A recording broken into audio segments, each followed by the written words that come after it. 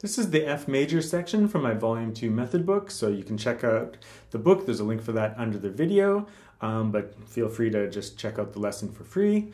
We're going to go over some F major scales and arpeggios and triads and chords, and then we're going to take a look at the melody by Mertz. So make sure you've gone through all the previous keys. We're going through different keys within the book, so you just want to keep gaining experience reading different key signatures as we go and experiencing different chords and textures and whatnot. So this section just has the technique part and the melody by Mertz. So the 2-octave F major scale, we're going to use our 3rd finger on B flat here, and then we're going to switch to using the 4th finger on G and D like we have been in the rest of the book. But if you feel like you want to use 4 on B flat instead, that's okay, no problem. Still use 3 on F, of course, but either fingering is fine. I'm going to use 3, but if you use 4, that's all right.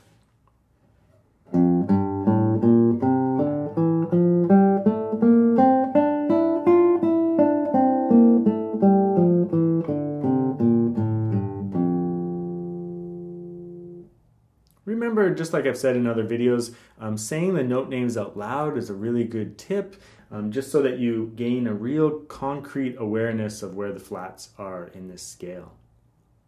The F major position scale will just go up to the highest note in position, which would be a G in this case, and then down to the lowest note, which is an E. So it doesn't change too much in this scale because the F major already took up pretty much the whole position.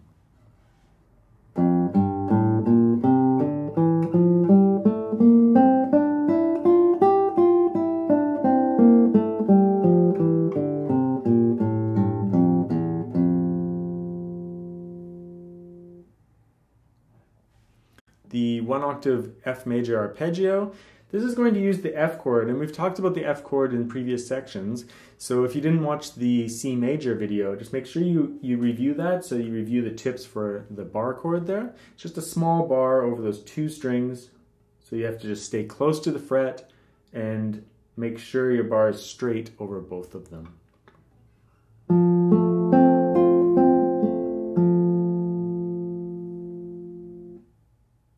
The F major triad, so root position, that's F in the bass.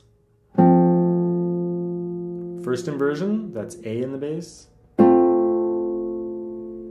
And back to root position. If you want, you can hold the F chord down the whole time with the bar, or you can just add it when needed. So again, don't worry about the theory behind that too much, just get some experience playing them, and then in later books we'll be covering more theory on triads. So the chord progression in F major, F, or the 1 chord, C, or the 5 chord, D minor, or the 6 chord, back to C, the 5 chord, and then F, the 1 chord. Just gives you a little bit of experience playing those chords. You want to know lots of chords just for strumming and messing around, but also they occur in your pieces very often, so you want to be able to recognize the chord shapes when they appear in pieces.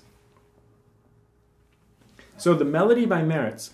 This melody is from a different piece, Tempo di Mercia, from his method book, from Mertz's method book, and this is just the melody. So this book is more around the preliminary level RCM, but that piece, the full piece by Mertz, is more like grade 1 or 2.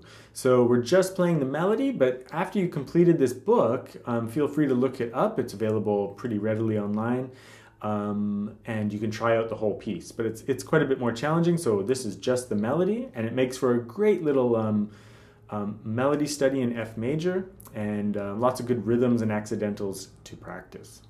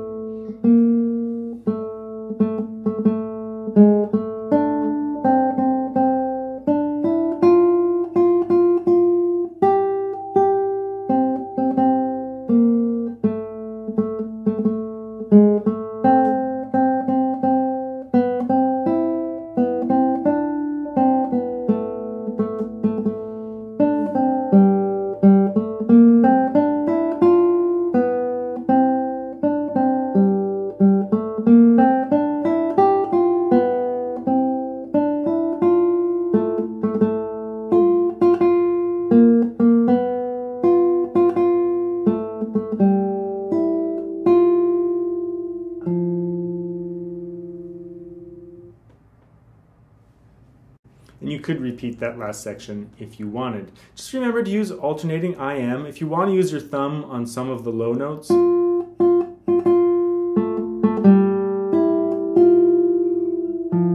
like on the last line, that's just fine, but for the most part, it's very accomplishable with IM, so you can just plant your thumb down and just play through that melody. It's just a little bit of practice playing in F major, right? With some different rhythms and getting that B flat, and also some accidentals in there, like the B naturals that occur, and the G sharp as well.